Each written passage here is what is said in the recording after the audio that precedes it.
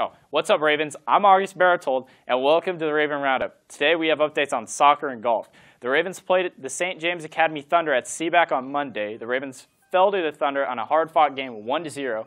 Their next game is against Leavenworth tonight at the Seaback football field.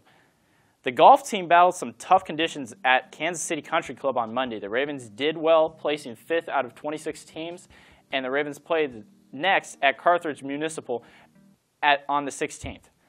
Thanks for watching, and tune in Thursday for Game Day Northwest on ONW Now on Thursday.